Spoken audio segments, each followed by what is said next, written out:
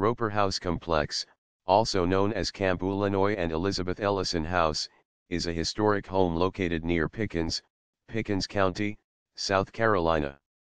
It was built in 1856, and enlarged and remodeled by the Civilian Conservation Corps, CCC, with American craftsman influences in about 1937.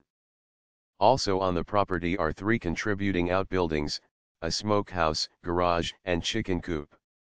It was the home of Manning Thomas Roper, first superintendent of Table Rock State Park. He also provided the land for both CCC camps and also provided the right-of-way for the original park entrance. In 1952, the Roper House became part of the Table Rock State Park, Camp Illinois complex.